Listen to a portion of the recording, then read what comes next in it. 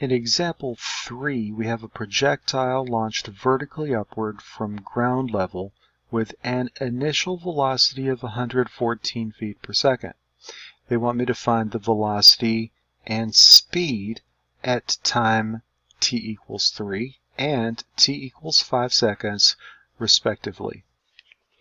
And so we can use the standard position function. S of t is equal to 1/2 times g, the acceleration due to gravity, times t squared, plus v naught, the initial velocity, times t plus s naught. And this results in a function s of t equals 1/2 times negative 32 feet per second gives us negative 16 feet per second squared times t squared plus the initial velocity of 114 feet per second times t. And since it was launched from the ground, that means that s naught was equal to 0. Now they ask us to find the velocity and speed at t equals 3 and t equals 5 seconds. So the first thing I'm going to do is write down that the velocity is equal to s prime of t. And you're going to want to write that down for any problem that you work like this, especially on the AP exam, because it may not be apparent to the reader that you know that the velocity is the first derivative, and so you want to make that explicit. And it's hard to read my writing, so I'm going to erase that and try it one more time. S prime of t. So what we can do is take this derivative, and so we have 2 times negative 16 is equal to negative 32 times t, applying the power rule, plus 114. And so now we can find v of 3, and that's going to be negative 32 times 3 plus 114, and this works out to be 18 feet per second.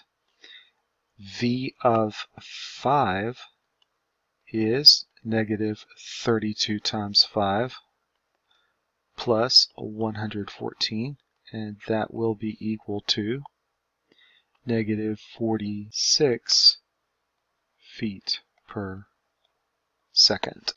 In part B, we're asked how high will the projectile rise? And so what's happening is it will reach the apex of its ascent when the velocity, the vertical component of its velocity, is equal to 0. And so what we will do is find out when s prime of t is equal to 0.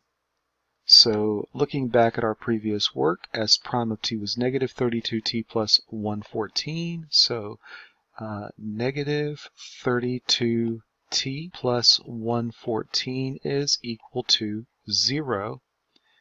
And so that means that 32t is equal to 114.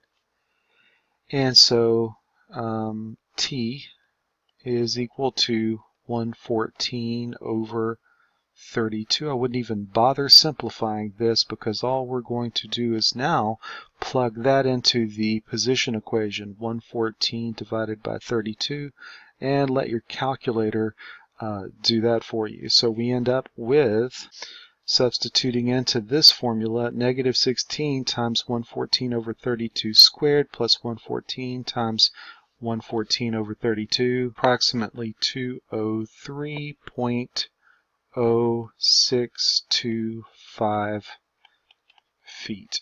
In part C, we're asked to find the speed of the projectile when it hits the ground. So when it hits the ground, that means that our s of t function will have a value of 0. So we have negative 16t squared plus 114t equals 0.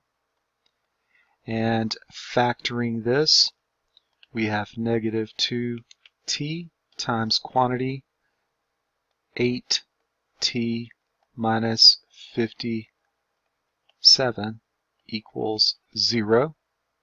And setting each factor equal to 0, negative 2t equals 0, or 8t minus 57 equals 0. We have t equals 0. And of course, that is the starting time. It's launched from the ground. So this is the one that we're interested in. After it has already traveled, when it hits the ground again, and we'll get that by taking 8t and setting that equal to 57. And so t is equal to 57 divided by 8. Now the speed is the absolute value of the velocity at time t equals 57 over 8. Substitute that into your calculator and make the answer positive, and we get approximately 114 feet per second, which was the same as its initial velocity.